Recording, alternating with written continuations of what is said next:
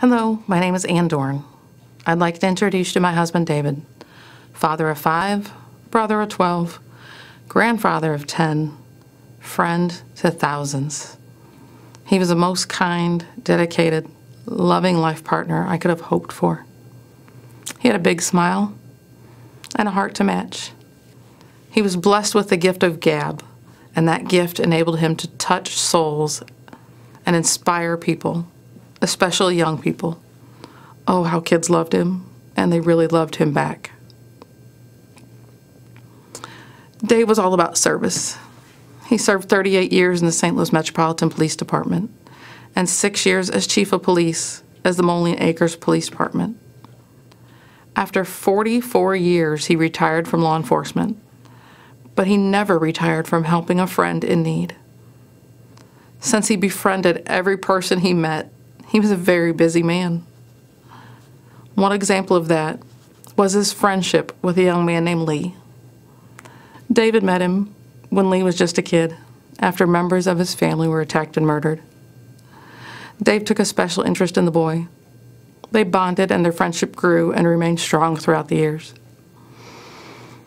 Lee eventually opened a pawn shop. He trusted Dave implicitly and asked Dave to help with security. David readily agreed. Whenever the shop's alarm would go off, the alarm company called Dave. He would investigate.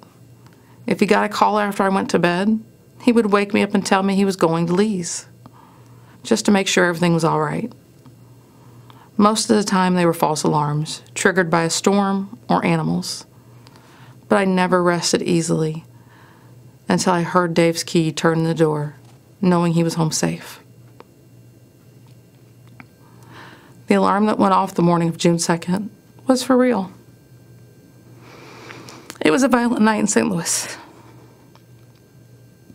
4 officers were shot. Others were hit with rocks and fireworks. At least 5 businesses were damaged, looted, or set on fire. As the Officer Wellness Coordinator and CIT Coordinator with the police department, I was keenly aware of the rioting and spent the evening getting ready to mobilize support for officers who were impacted. After I'd gone to bed, David received a call from Lee's alarm company. The front door of the pawn shop had been breached. This time he didn't wake me up to tell me.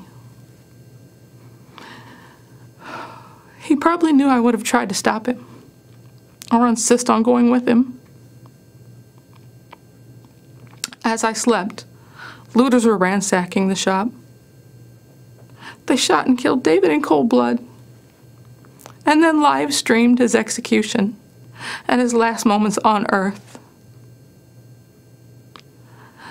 David's grandson was watching the video on Facebook in real time, not realizing he was watching his own grandfather dying on the sidewalk. I learned of all this around 4 a.m. when our doorbell rang. The chief of police was standing outside. I wondered why Dave had not answered the door. It wasn't uncommon for him to be up watching TV at this time. I called out to him several times. There was no reply. He just wasn't there. I let in the chief, and fighting back tears, he uttered the words every officer's spouse dreads.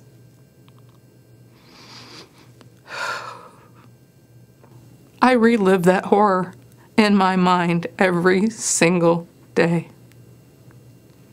My hope is that having you relive it with me now will help shake this country from this nightmare we are witnessing in our cities and bring about positive, peaceful change. How do we get to this point where so many young people are callous and indifferent towards human life? This isn't a video game where you can commit mayhem and then just hit reset and bring all the characters back to life.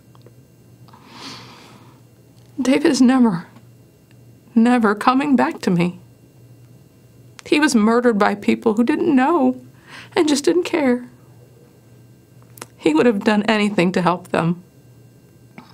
Violence and destruction are not legitimate forms of protest.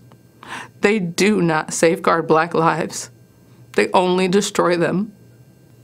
President Trump understands this has offered federal help to restore order in our communities. In a time when police departments are short on resources and manpower, we need that help. We should accept that help.